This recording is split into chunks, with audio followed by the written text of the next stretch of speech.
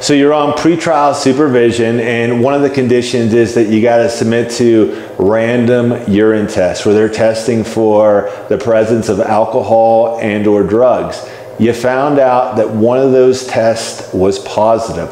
What's going to happen next? Now, if that was your only violation, there's a good chance that the provider, the company that does the testing, that they may overlook that, and nothing's going to happen. But if this is some sort of repeated pattern, if this is, you know, you're positive for alcohol one day, then the next test you're positive, and maybe you're missing appointments, then what could happen is that the bond, the pretrial services agency, they're going to file what's called an affidavit of non-compliance with the court.